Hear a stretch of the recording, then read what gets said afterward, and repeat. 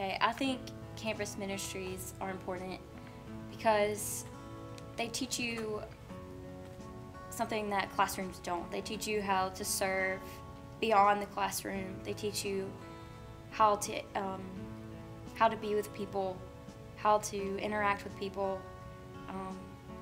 and be friends with people that a professional setting wouldn't teach you. Campus ministries deepen your relationship with God. They show you what serving is about. They show you what the Great Commission is about. They teach you how to give back to your campus, and so that your campus can keep growing and renewing. The campus ministries on Tech are very beneficial to students for many different reasons. One of those reasons is it gives them somewhere to plug in. Somewhere they can plug in and have a group of friends. Maybe if they're freshmen, they don't have anywhere where they can plug in yet. So going to all these different campus ministries gives them a group they can be close with and kind of grow and have friendships and relations and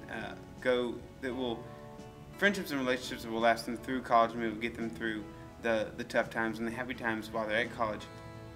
Also, all the ministries give them a chance to maybe try something new than they've had before, or be able to go worship or go hang out with a certain type or way that they like to worship.